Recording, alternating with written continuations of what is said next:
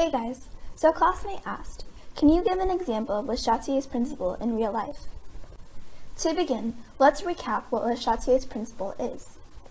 This principle states that if we put stress on a system in equilibrium, the equilibrium will shift to relieve that stress.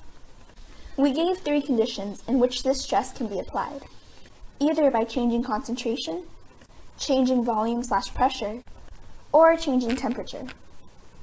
Now, these shifts in equilibrium are important to know not only to solve some chemistry problems, but also for processes that affect our daily lives. The Haber-Bosch process is such an example. This process allowed for the mass production of plant fertilizers from the production of ammonia, as represented by this chemical formula. Nature performs such a process already, with two steps of the nitrogen cycle, nitrogen fixation and nitrification, allowing for the nitrogen in the air to be converted into ammonia for the plants to use. While Mother Nature uses bacteria and certain enzymes like nitrogenase, the Haber-Bosch process requires a more industrialized method with very specific conditions. Namely, the process must occur at 400 to 450 degrees Celsius temperature with 400 atmospheres of pressure and with an iron catalyst. Why such conditions? Well, for every equilibrium expression, there is a forward and reverse reaction, meaning that while we create ammonia, we also break down ammonia. However, we only want to create ammonia, so such conditions are required. But how did we determine these conditions? Well, that's where Le Chatelier's principle can help us. Let's look at our first condition, temperature. We know that this equation is exothermic, meaning that heat is produced.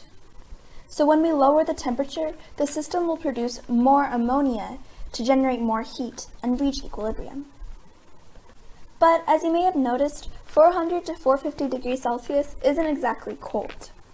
This is because a lower temperature also slows down the rate at which the nitrogen and hydrogen particles collide to form ammonia, meaning that we can produce ammonia, but it would take forever to do so. So 400 to 450 degrees Celsius has been determined to be the best temperature to produce as much ammonia as possible, as quickly as possible. Now on to pressure.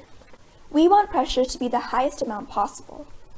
We can understand why in two ways. First, the higher the pressure, the more likely that nitrogen and hydrogen gas particles actually collide and combine to create ammonia.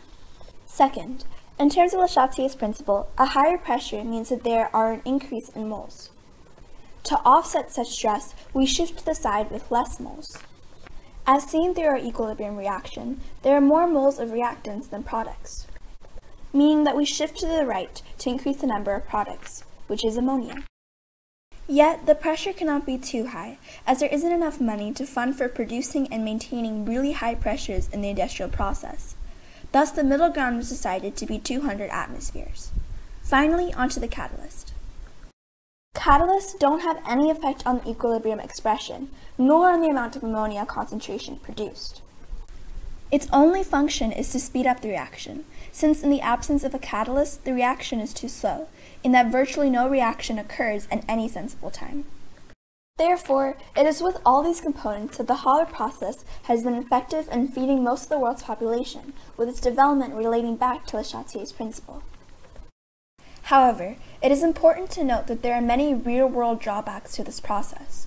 First, Fritz Haber's implementation of breaking and bonding elements were not only key in food production, but also chemical weapons that were used in World War II, making Haber the father of chemical weaponry. Additionally, the creation of ammonia through the Haber process takes up 2% of the entire world's energy, as the conditions to sustain production take a toll on the resources available. Lastly, overuse of fertilizers lead to overgrowth of algae in bodies of water due to wastewater and runoff combining with these nutrients.